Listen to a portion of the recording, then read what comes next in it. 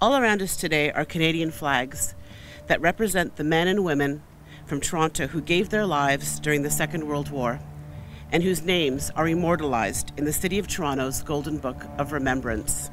Every flag represents a name. Every name has a story of sacrifice, of bravery, of loss, and of grief. Planting a flag in honor of Humphrey Holloway is Michael Manu, Executive Director of the Toronto Youth Cabinet.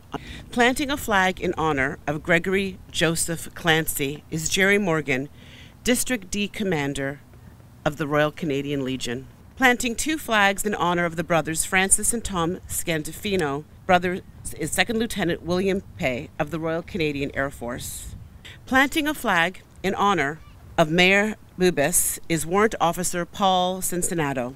Planting a flag in honor of Irene Watson is Petty Officer Joan Imode, HMCS York, Royal Canadian Navy. And finally, planting flags in honor of the Stewart family is His Worship John Tory, Mayor of Toronto.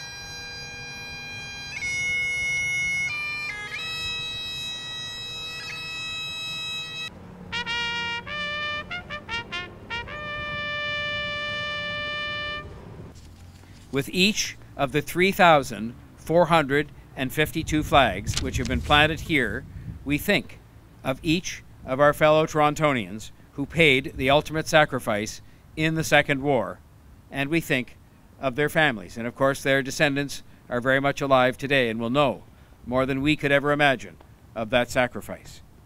Each flag represents an individual, a father, a mother, a brother, a sister, a son, a daughter, a life of hopes and dreams that was cut way too short.